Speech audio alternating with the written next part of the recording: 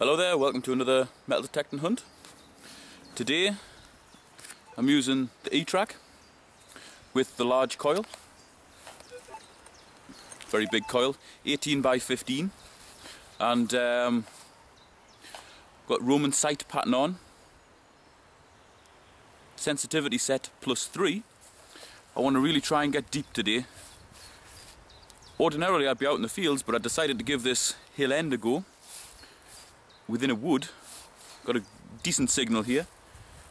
Not reading as silver, but it's still a good signal nonetheless. And I have found hammered coins just out of the wood there in the fields. So here's hoping.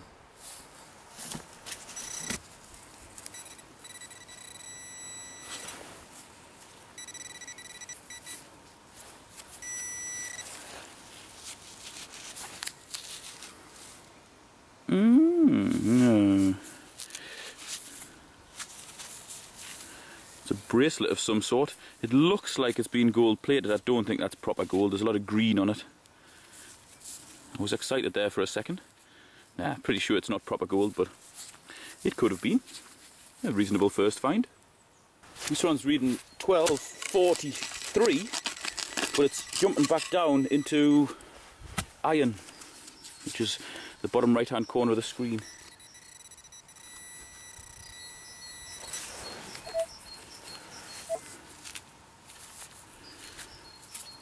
It's a very old, corroded halfpenny by the looks of it.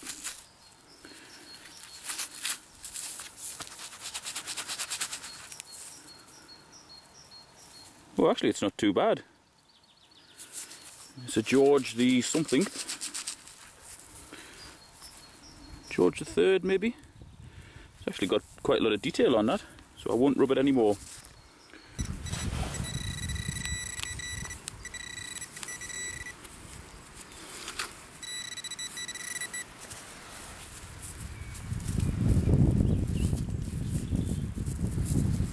I was kind of hoping this would be a hammered coin. It was reading 1216, which is kind of in hammered country.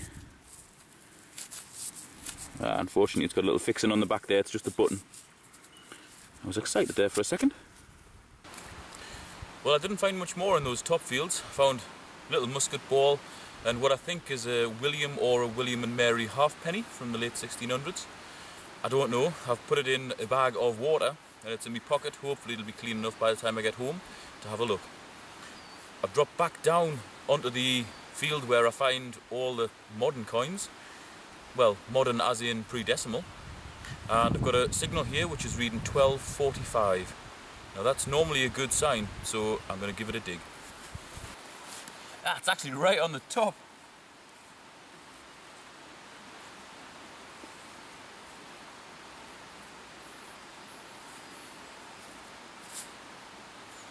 And it's a threepenny bit, not a silver one unfortunately.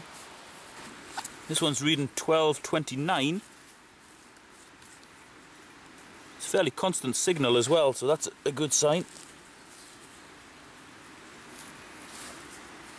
Well, hey. First bit of silver. 1930 sixpence.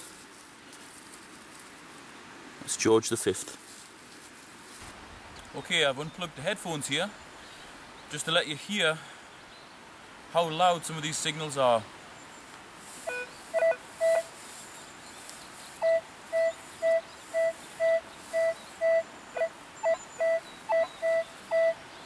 That's reading 1138.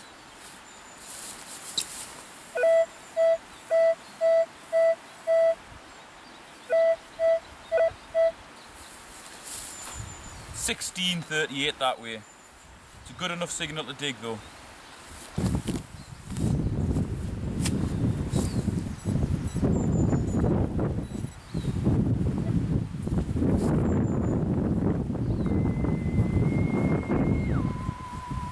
George VI halfpenny. And my phone's ringing. Right, I've just lifted this sod back. I can see the coin. That's it there. It looks like a sixpence on its end at about 4 or 5 inches under the ground.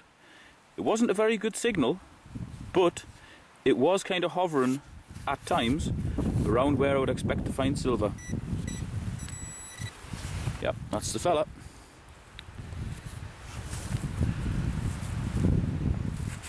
It's another George V.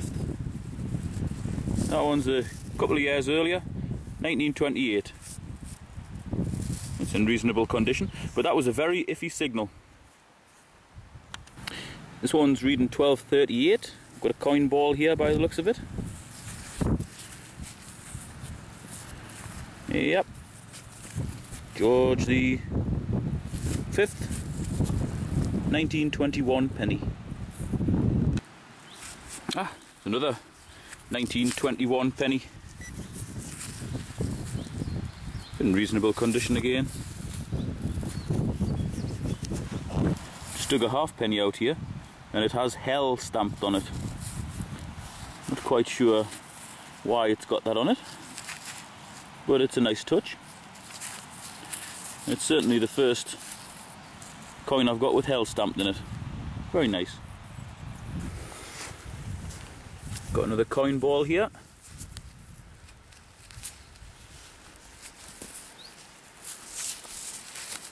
It's a George VI halfpenny.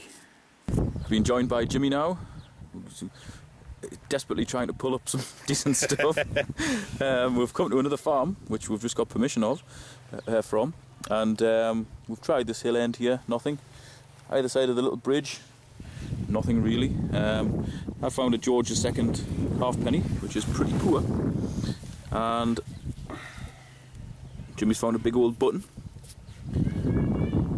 It's big, isn't it? It is big. Very heavy. And I think I've got a shilling here. Don't know whose it is though. It's George V. 1925. I wasn't far off. I said, I guess 27. That's a decent find. Jimmy's got a decent signal here.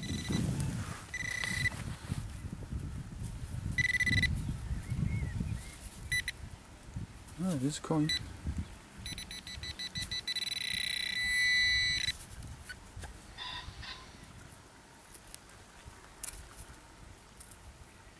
There's a little bit of detail left on it. What sort of age is it? Nothing exciting, I'm afraid.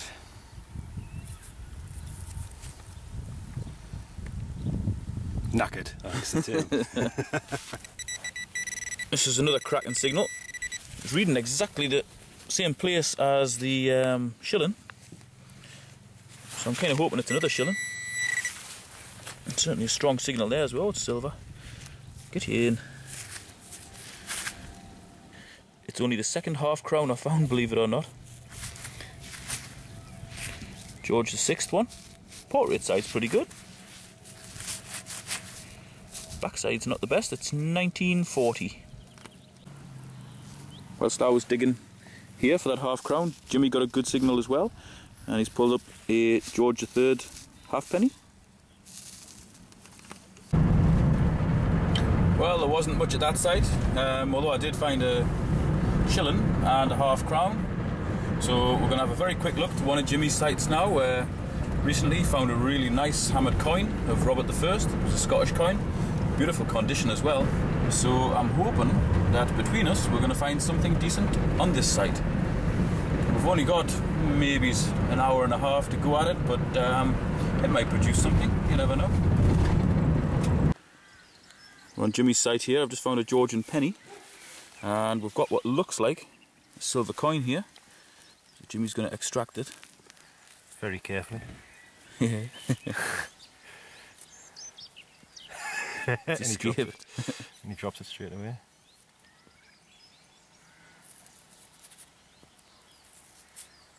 Oh, that's a George III.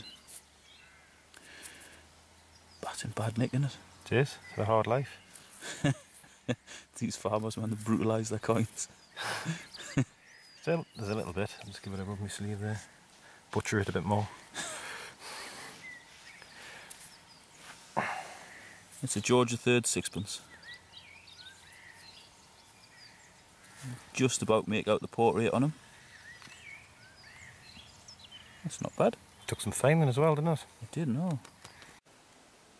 Well, Jimmy found a few coins. Nothing really of any note. This is what I found. Obviously, Jimmy was only there for a couple hours or so. I had an extra 2 or 3 hours at it, but I seemed to find silver, which was pretty good.